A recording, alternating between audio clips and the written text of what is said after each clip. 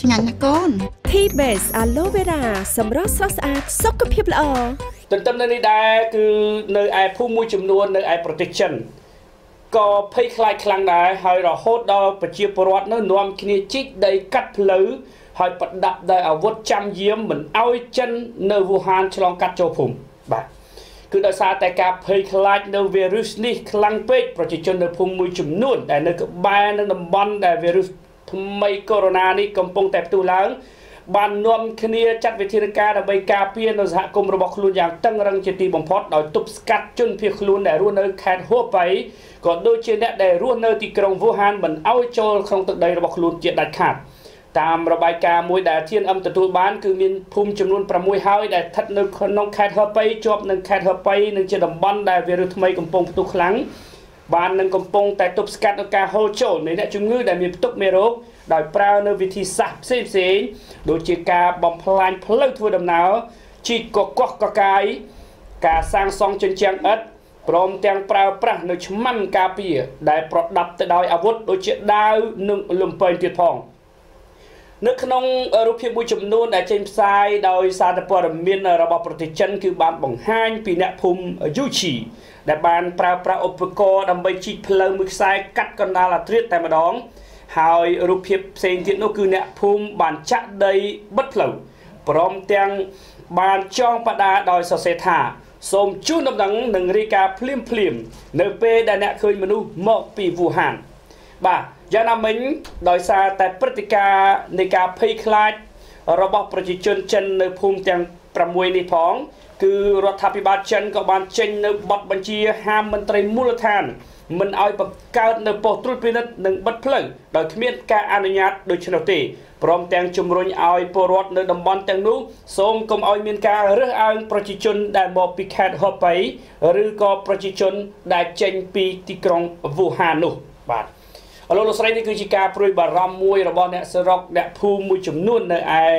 ប្រទេសចិនដែលនៅជិតតំបន់ដែលផ្ទុះនៅវីរុសកូវីដ -19 បាទគាត់នាំគ្នាជីកផ្លូវកោះកៃផ្លូវលើកដីបាទដាក់បារះ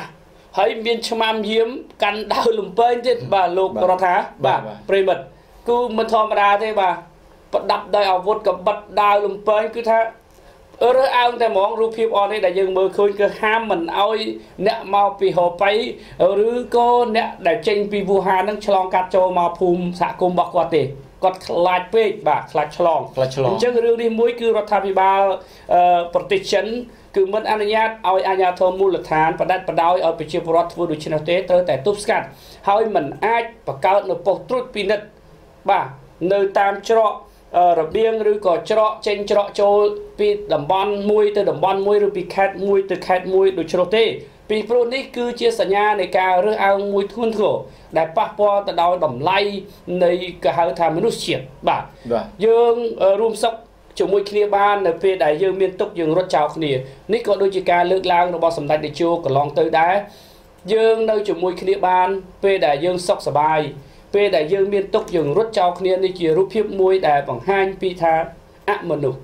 គ្មានចិត្តជាមនុស្សបាទហើយយើងអៀតចង្អុលមែនទែនដែលបង្ហាញពីការរើសអើងមួយ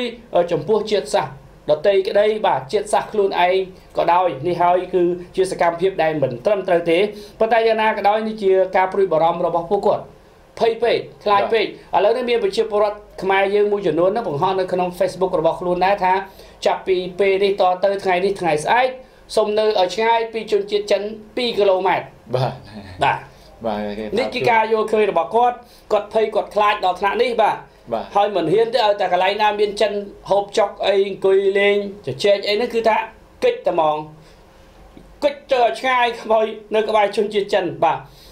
ហើយនៅឯតាមកាស៊ីណូ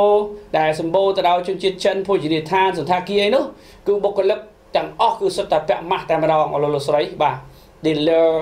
ឬក៏ receptionist បុគ្គលិកបម្រើរៀបបន្ទប់បាទរៀបអ្នករត់តុករត់អីនេះគឺថាពាក់ម៉ាស់គ្រប់គ្នាហើយគឺភ័យបារម្ភតែវាមិនជាការអ្វីធ្ងន់ធ្ងរទេនេះជាការការពាររបស់គាត់បាទគាត់ចេះការពារដោយការពាក់ម៉ាស់នេះគឺTNM គ្រប់ត្រឲ្យមានការ ប្រើប្រាស់ម៉ាស់ដើម្បីការពារនៃការឆ្លងជាយៈហេតុណាមួយបាទប៉ុន្តែដោយសារតែករណី virus ដែលកើតមាននេះគឺមានតែចិនម្នាក់ទេនៅឯខេត្តប្រសេនុបន្តិចទៀតយើងនឹងរាយការណ៍ជូនដល់ប្រិមិត្តអំពីបច្ចុប្បន្នភាពទៅលើបរិសុទ្ធជនជាតិចិននេះបាទគឺថាម៉ាស់ហ្នឹងមិនត្រឹមតែការពារមេរោគផ្ដាសាយក៏ដូចជាកូវីដ ទេលោកកតង់ហើយនឹងប្រិមិត្តទស្សនិកជនគឺថាការពារធូលីឬក៏ក្លិនស្អុយដែលមិនល្អជុំវិញខ្លួនយើងនឹងបានដែរបាទ